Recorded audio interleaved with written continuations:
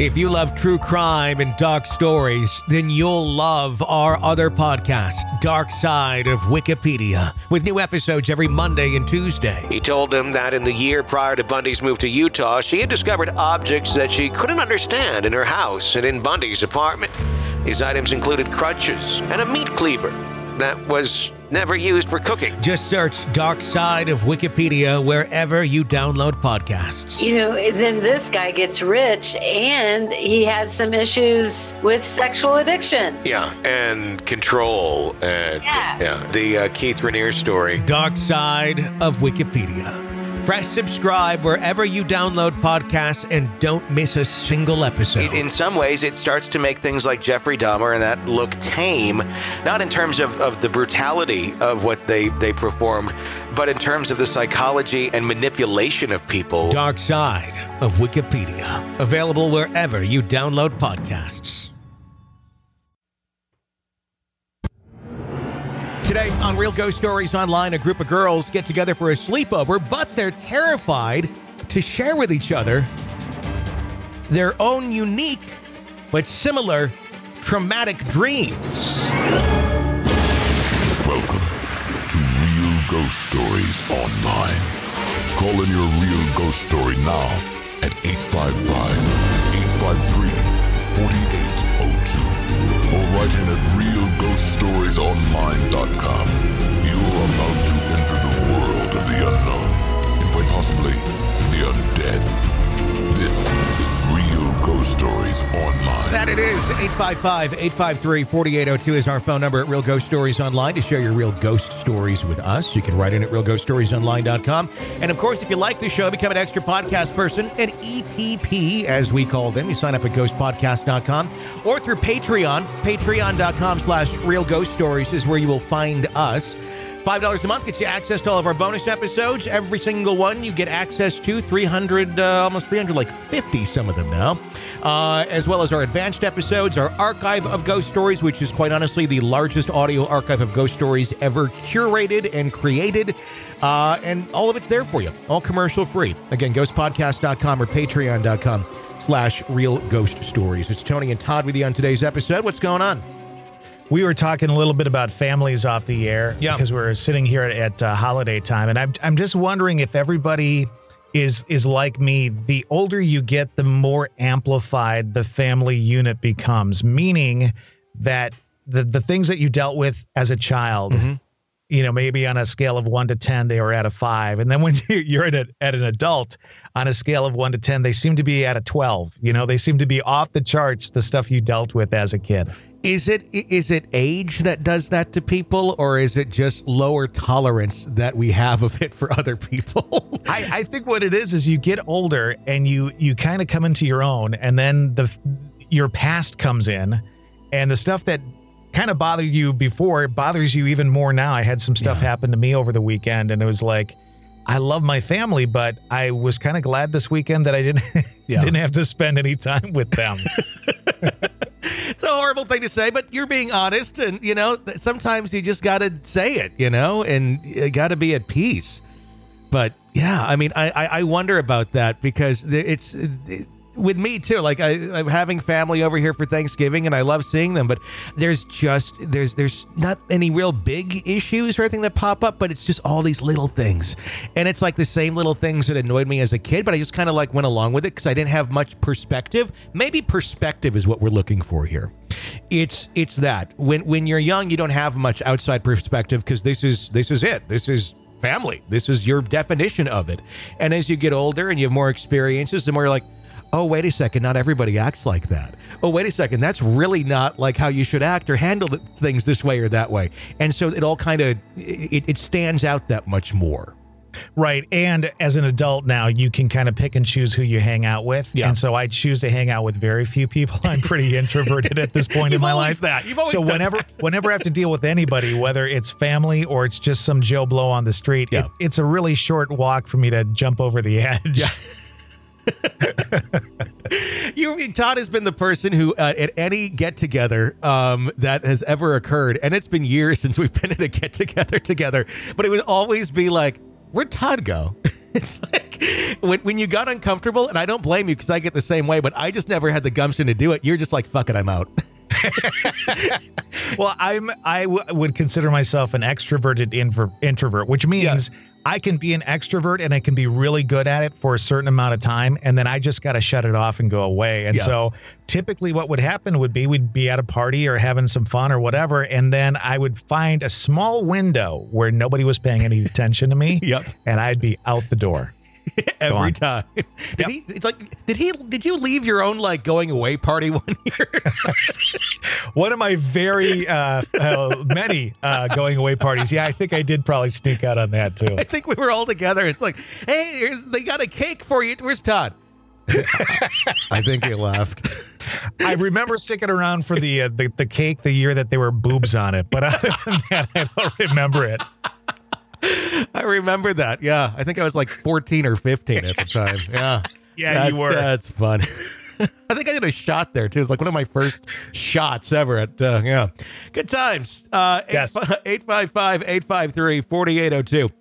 Is our phone number here at Real Ghost Stories Online to share your real ghost stories with us. Let's go to our first story. It says, hey, y'all, just found the podcast shortly before Thanksgiving and found it comforting. I'm scared to share any more serious stories for fear of these things finding me again.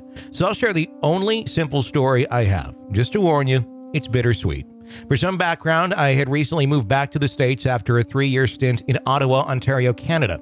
My mom had finished her degree and was hired by the Diocese of Owensboro, Kentucky, which is where we lived prior. So my senior year of high school, I was back in the familiar, suffocating environment of the Bible Belt and my equally suffocating Catholic school. I had a handful of friends that I still talk to now.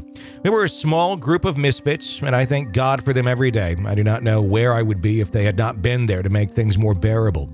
I still spoke to my friends in Canada on occasion, but things slipped by me, and I don't think to contact people often, a quirk that will haunt me for the rest of my life. A few months after moving back to the States, I was talking to my friend, Bronwyn, who I had met in Canada. She was one of the few people I had a good relationship with. I felt like I could trust her. She was asking me questions about my body piercing. We were talking about tattoos for a little over an hour, I think. I'll never forget how much she wanted microdermal piercings, which always sent my nerves crazy, and she would always give me a big smile and laugh. I meant to speak to her more, but school got in the way, but I followed her on Tumblr and Facebook and kept up with her posts, so it sounded like we were totally disconnected. Although looking back, maybe we were more disconnected than I thought. Months went by, and I kept saying I should message Bronwyn and update her with what's going on, but I never did. I always fell asleep, or was spending time with my now fiance and his brother and sister, and would forget. We were a month or a few weeks out from our graduation, and Bronwyn's was close too. This is where things get fuzzy. I don't remember if it was a Saturday or a Sunday. I just know it was a weekend. My mom had woken me up at 4 in the morning to tell me Bronwyn had committed suicide.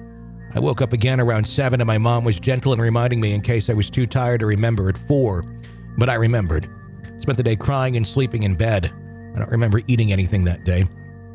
I don't know how long after this day this dream happened, but I remember it so vividly. And I cling to it as to what little comfort I have in this situation. The dream was Bronwyn, and I had the sleepover we always talked about having and never was able to. We did everything we never did, including it as what we wanted to do as little girls, pillow fights, makeovers, brushing each other's hair, girly things. When she was brushing my hair, I asked, "Are you okay? Are you happy?" And she said, "I'm incredibly happy. No more worrying about what my parents want or having to try and keep my sister in line. I can do whatever I like without concern about what people think." My second and last question was, "Are there bunnies where you are?" Rabbits were her favorite animal, and she wanted a tattoo of one and one as a pet, but her parents always said no. Her reply was the last time I heard her voice. "I have more bunnies than I could ever dream." She went back to brushing my hair and I said, "Good." I closed my eyes, and that was it. She was gone. She had been gone for 3 years. I did nothing but replay old conversations, struggling to find a hint, a clue, anything that would have told me she needed me. So I hold on to this dream because I need to think it was her telling me she's okay. And it was not my fault, but even now, almost 8 years, I feel somewhat responsible. If it makes it on the air, thank you so much. I want people to know, yes, you do touch people in a way only you can, and it does stay with them. And yes, you will be missed. Sorry if there's any spelling errors I didn't catch. I started crying towards the end of this. Hope you all have a good day, and this is not too much of a damper. Stay spooky, Mary. Thoughts on that story and the dream experience? The dream experience is extraordinary. I think when you lose someone to suicide, if you've ever had that happen, the first thing you ask is, did I miss something? Did I not hear the word that I should have heard that would tell me that they were not okay? And to be able to have a dream, and again, whether it's just a dream in your mind or if this person actually came to her to communicate, either way, hopefully there's a little bit of comfort there. I certainly am a believer that it could be that individual's energy coming back and letting her know that, listen, I'm okay now. Things are good. It could be just in her mind. It could be just a dream, but what an extraordinary story to tell. And that dream, hopefully she can hold on to for a long time and help comfort her a little bit. Yeah, I agree. I think it's easy sometimes, and it probably depends on, I guess, one's ego, as far as how much one believes they affect other people. It's funny because I can sit here and like obsess on things that like others have said to me or do to me or whatnot to probably an unhealthy level where it's just like, and think sometimes others are unaware as to how much that they affect other people. But I never assign that to myself quite often. And it's almost like it's probably a self-esteem thing more than any, where it's like you don't sometimes realize the effect that you have on other people, good or bad. I think sometimes I over-obsess on the bad. Sometimes if I say something wrong or I do something wrong and I feel bad about it, I'll obsess on that. But I never focus on the good that I do for anything. Like, I just kind of feel like it's missed, even though I know it's probably not by any means, but I never think that way. It never processes that way. But I think it's something that the more we can think about those things, and not in a way to like boost our egos and like, look at me, I'm doing so much good or anything like that, but in a way to encourage us to do more good for others. Because I think sometimes we forget how much that does impact others in a positive way. Absolutely. And in this day and age, in the world that we live in, the more smiles you put out there. I know it sounds kind of corny, and some people will say, well, it just doesn't matter. It does. Energy moves. You reach out and you push something, the thing rolls away. Mm-hmm. What you send out will come back to you. But more importantly, that little bit of energy that you give towards something in a positive manner really does make a difference. It does. Definitely. Yeah. It does. I got an interesting graveyard story I will share in a moment. We were out hiking this weekend in a somewhat historically haunted town in the area. And for the first time, I've not done this before, I busted out one of those ghost apps that can do some stuff. And I want some of your insight on it, but we'll get to it after this call. Hi. Okay. Let's hear your ghost story. Go right ahead. Hi. My name is Christina. I just recently, literally yesterday, found your podcast thanks to a friend who recommended I call and tell you my stories. And I did say stories, plural. Seems like my personal history from 9 months old until recently has always been dipped in paranormal activity. I have several stories, so I'm not going to tell them to you all now. If you're interested in them, please call me. Again, my name is Christina. It's 540. No phone number, Christina. Let's just, hear the story. Stop saying your phone number. Range from my 9-month-old, I don't recall, but my parents tell me a lot about me coming in and out of my crib at 9 months old, and they don't know how it was happening. All the way to my Wiccan grandmother, to the shadow man, to red eyes in a backyard that I came face to face with when I was 11, paranormal dreams when I was 5 years old, so many paranormal activities in my life. I'm going to probably tell you just really quickly my most paranormal story. I was 16 years old, and I was dating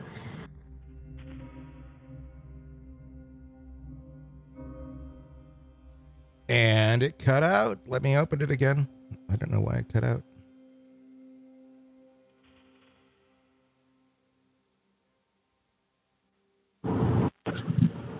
Very courteous, nice young man. And I was dating a guy. He was my high school sweetheart. And very courteous, nice young man. Little did I know that he was really into the Necronomicon and satanic worship. Very odd for 16 years old. Yes, I understand that. But he wasn't a creepy person. He just had this odd fascination and this dark side of him. But he was actually a really nice guy. Anyhow, one day we're sitting on the couch watching television, and he begins to tell me his story of, I know you guys know about the Shadow Man. And he begins to tell me about his Shadow Man who had been with him since infancy, and that he would see him on a normal basis.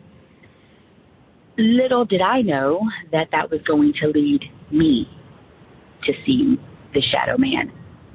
And the experience that I had with the Shadow Man myself, even after we broke up, and the experience that his girlfriend after me had, because she and I were friends, with the Shadow Man. It was an incredible story. Anyhow, like I said, he begins to tell me that he has this Shadow Man that's been with him since birth, and he remembers seeing him over his crib. Later in life, later during our relationship, began to see the Shadow Man myself, but nothing terrifying. It wasn't like there was an evil entity to it, just terrifying. I would see him in my bedroom. He one day was sitting at the edge of my bed, and I remember waking up and seeing him, and he stood up. And he was at the foot of my bed, I meant to say. And I looked at him, and when he stood up, I could feel the bed move from where he was before. And so almost not shadow, just almost like he was actual human form or person behind the blackness. And he did have on the hat and the long overcoat, the classic, I guess, shadow person. But I remember being so terrified that I couldn't scream. I finally gathered the nerve to jump up and run to the bathroom that was to my right. I had a bathroom in my bedroom, to run to my personal bathroom. And I ducked between the toilet and the bathtub, and I crouched my knees up and dropped my head down, just afraid of what I was looking at in my bedroom. The next morning, my mom found me in the bathroom and asked me, "What are you doing? Why are you sleeping there?" And I couldn't explain. It was terrifying, and it was just an awful experience. But like I said, he didn't actually try to hurt me. He was just watching me sleep. Anyhow, I tell my boyfriend the next day, "Okay, I think your shadow person visited me last night, and it was quite terrifying." And he said that I needn't worry because he sent him to look after me and care for me and to protect me. Well, that was terrifying. And I said, I prefer that he does it. And he said, it's too late. You're a part of my life, and now he's a part of yours. Wow. Okay. So throughout time while we were dating, I would see him from time to time. If I was with girlfriends out wherever, I would see him underneath a street lamp or in a parking lot or wherever I was. He would be there. Not always, just occasionally. He would be there watching me. We finally broke up about a year and a half later, and I started to date this other guy. And I remember on my very first date with him, he had dropped me back off at home, and he was standing facing the light that was at the end of the street, the traffic light, and I had my back to it, and his face just froze. And I looked at him and said, "Are you okay?" And I turned around to see what he was looking at, and the Shadow Man was at the end of the street. And he was terrified, and it disappeared. And he said, what was that? He was so terrified I couldn't bring myself to tell him what I thought it was, and I never did. Later on, my little sister was really good friends with this young lady, and her older sister was kind of a girl that I knew. She started to date my ex-boyfriend, and they didn't date long, but when they broke up, apparently it was a not very happy relationship. She and I sat down and we're talking one day, and she asked me, can I ask you about something? And I said, of course you can. And she said, it might sound strange to you, but I see a man who's shadow, and he's terrifying. And I started seeing him after he and I broke up, and I don't know what to make of it. And I said, well, he told me about this shadow man as well, but he told me that I was to not worry about it because it was there to protect me. She said, no, it's different. It's not. I don't feel. I feel threatened by it, and I told her not to worry about it because he did that to me to protect me. Later on, when he and I became friends again, I asked him about it, and he said yes, it wasn't there to protect her. She had told me stories where her windows in her bedroom would get smashed in, and her parents had to replace the window twice. Things in her bedroom would get wrecked and destroyed. And she actually even woke up one time with her beautiful long hair completely cut off. No one in the house did it. It seems as if her relationship with him being different than mine resulted in different results with this shadow person. Anyhow, he passed away. We became friends later on in my 20s. And he passed away and from MS. And when he passed away, I stopped seeing the shadow person. But even while I was dating my husband now, the man who I'm married to, even when he and I were dating, I would see the shadow person. And I asked him about it. I said, I see this shadow person. And at this point, I no longer live in Texas. I'm living in North Carolina. And we would talk on the phone, and I would tell him, I see the shadow person. He said, yeah, he's still with you. And we're friends, and, he'll always be with you. But when he passed away, I never saw the shadow person again. Anyhow, that's that story. So many other paranormal things have happened to me. And if you're interested in them, please give me a call. Thank you. Oh, we'd love to hear more, so please do call back into the show and share more of your stories. Interesting. This shadow thing obviously seems very connected with the negative boyfriend or former boyfriend, and was there until his passing.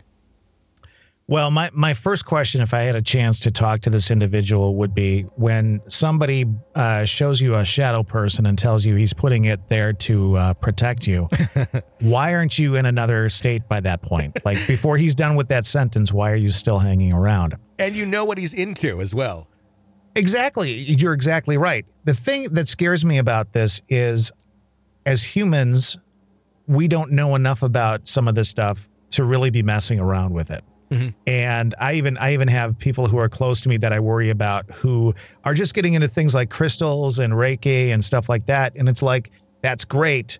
Just realize when you're dealing with energy movement and you're dealing with people who, quote unquote, heal energy and all that, you don't really know who's touching your body. It's like making sure you got the right doctor to, take your appendix out if you need it done. Mm-hmm. Same kind of situation. This is a really creepy story. Mm-hmm. And I don't know if the shadow person or the shadow itself was something this guy created, or if it was part of his own energy that they were saying. I tend to kind of lean in that direction. Yeah. And his energy treated one girl differently than another girl. But I'll tell you what, if somebody said, well, that's your shadow, I put it there to protect you, I'd be so far gone, it's not even funny. But the thing is, you can run, but can you hide from it once they've created it? You have to ask that question, right? We can't just pretend like you run away from the thing, it's done. Who knows? I mean, just really be careful about who you date. That's my bottom line right there. I think it's an interesting thing because, I think we write so many things off in relationships too, where it's like, oh, but they're a nice person, but they're this, but they're that. It's all the buts. And it's like, okay.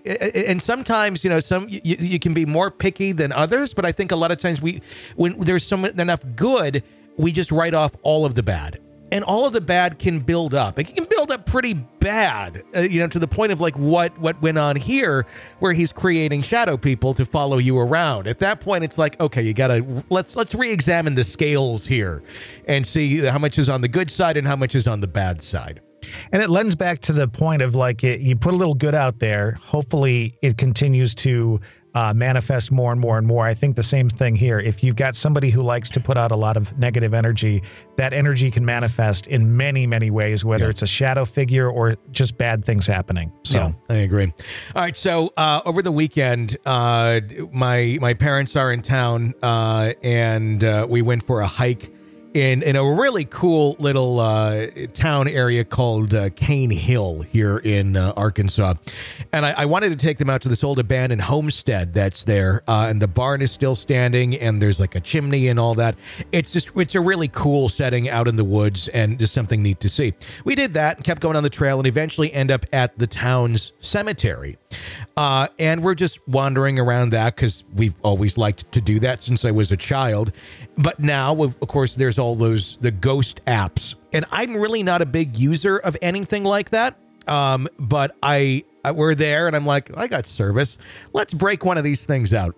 And I'm really curious about the ones, what is the piece of equipment called that does, the app I was using was the Ghost Radar, one of the most well-known ones, where it says the words, or it picks up on words, but there's a technical name for that piece of equipment, isn't it? The Ovilus? Ovilus, yes.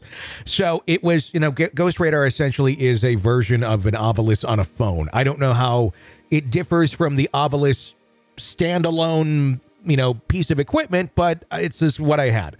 So I was out there in the graveyard. I was just kind of off in a corner by myself, and I'm just trying it. I'm like, let's see what happens here. So I'm like, hey, if is anyone here? Can you tell me what your name is? And I didn't get anything.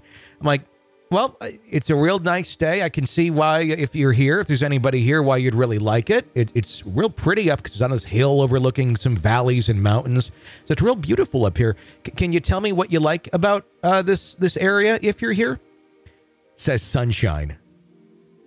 And that was about it for what I got. The other responses didn't make a ton of sense other than one said leg and pressure as I was standing on someone's grave. So maybe that was somewhat making sense too. But that was kind of spooky to me. What are your thoughts on the apps like that versus the standalone pieces of equipment, the Ovilus and things that are used? Because you do more of that than I do. I think that there's some use to it. Now, here's where I get concerned. You can be in a room talking with somebody about needing to buy, a C5 transponder unit with a wingding doohickey for work. And then you hop on Facebook and all of a sudden there's all these ads for these C5 transponders with the woohoo doohickey, It concerns me that something that's digitized like that might be kind of listening to what you're saying about the nice weather, somehow taking that and forming responses based on what you were saying. Now, I'm not saying that it doesn't work because the same thing can be said about an actual Ovilus as well as like a spirit box, all that kind of stuff. I think some of that stuff works. My only question with it is with AI, with our artificial intelligence, the way it is right now in our programming of our computers and websites and all that kind of stuff, is something built into it to listen to what you're asking and respond directly to those types of words? I don't know. And I would question that. And that's what I wonder about. Because a lot of these apps don't have, big mastermind, large company programmers behind it. It's like one or two guys that, put this thing together and then it's out there. So, my question, does it have the depth to do something like that, like what you're describing? Because I'm sure if you had enough, money behind it and people, you could easily create something that could easily do that. It's like Alexa responding to you intelligently or Siri responding intelligently. So I don't know. It's interesting. Do you think, is there a difference between someone using a phone app Ovilus versus the standalone device in terms of what it's sensing or something manipulating it? Could a spirit manipulate a phone just as easy as the Ovilus? I would say yes. I think that energy can manipulate whatever it has the ability to manipulate. So in this case, I think the real test for this particular app would be to use it again and again and again in various situations, and try changing your questioning a little bit, try changing the atmosphere of the setting, all that kind of stuff, and see if over a longer period of time you're getting what seems to be correct responses coming back to you. So I think, yes, it could be manipulated just like everything can be by energy. But I think to test out a piece of equipment, you use it as often as you can and use it in different situations to see what the response is. Do you use any apps or anything like that? Or when you're out there, do you strictly stick to like the standalone pieces of equipment? I tend to stick to standalone equipment, and typically only because cell phones and stuff like that can really mess with K2 meters and some of the metrics that way. So I tend to keep that off to the side unless we're using it to record audio. But I don't think that there's any reason to think that an energy, if it's able to manipulate a radio spirit box, that it couldn't somehow manipulate your cell phone. And that's an interesting one too. And I played with that because on one of the apps I have, it does basically a digital spirit box, but it's using online radio stations and it's flipping through all of them. How? Because I tried it and it sounds just like the other spirit boxes. It's grabbing the different frequencies or streams very quickly, but how does it stand out that this is a specific word or something? I mean, I've heard the examples when somebody goes, listen to this response I specifically got, and they show it to you. But when you're standing there doing it in real time, it just seems very random as to what you could be getting out of any one of these streams has really nothing to do what you're asking. Why is it that is there something unique coming through it, or is it really just kind of luck of the draw that the spirit's going to be able to communicate using what one of these streams is currently saying? Well, I think when whether you use the digital one like you were using or a spirit box that uses FM radio transmissions, I think either way, you've got to look at it as one piece of the tool puzzle. Okay.